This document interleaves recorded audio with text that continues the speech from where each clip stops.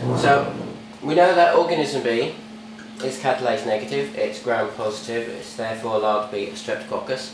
Now we need to identify what Lancefield grouping the streptococcus is. And basically Lancefield grouping is, in many ways, the principle is similar to your latex agglutination fluorocargolase protein A test, where you're looking for specific antigen-antigen reactions within suspended particles. And several decades ago, a lady called Lancefield managed to identify that on different strains of beta hemolytic streptococci, there are soluble antigens that when extracted you can react with antigen to be able to get a latex reaction in a similar way we do with protein A. So first things first with this method, into a test tube we add 1 drop of extraction reagent number 1.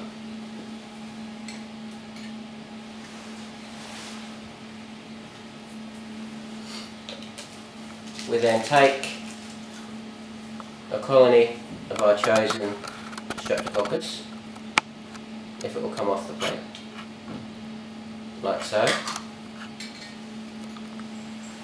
and homogenise it into extraction reagent number 1. Then to this we add 1 drop of extraction reagent 2. Now this is, in principle, this is an acid extraction, which is removing the carbohydrates from the cell walls of the organisms and putting them into solution. Mix the two together for a few moments. Ensure they're well mixed. And then we add 5 drops of reagent 3. And reagent 3 itself is basically a stop solution to stop any further reaction occurring within the acid extraction itself. 4, 5. Give that a mix.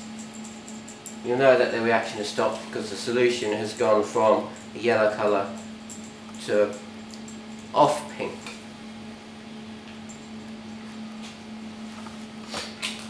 We'll put that to the side for one moment.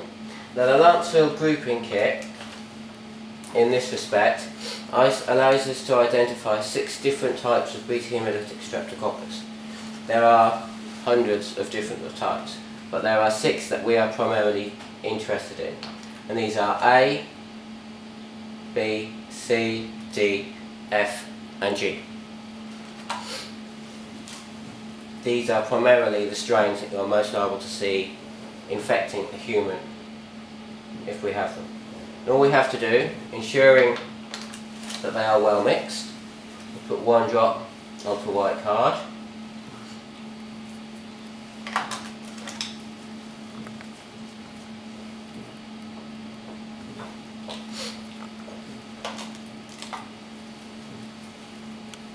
Some of you amongst you will say there's no E. There's no E because most group beta hemolytic streptococci actually have E antigen on their surface. So it's not actually going to be any beneficial isolating or detecting that antigen. So once we have 1 drop of each latex suspension on the cards, we need, oh sorry, we've got a pastet. Pastet. Yeah, please. Sorry. Marvellous, thank you. So all we need to do now is 1 final mix to make sure that everything is homogenised within our extracted solution. Then take the solution, 1 drop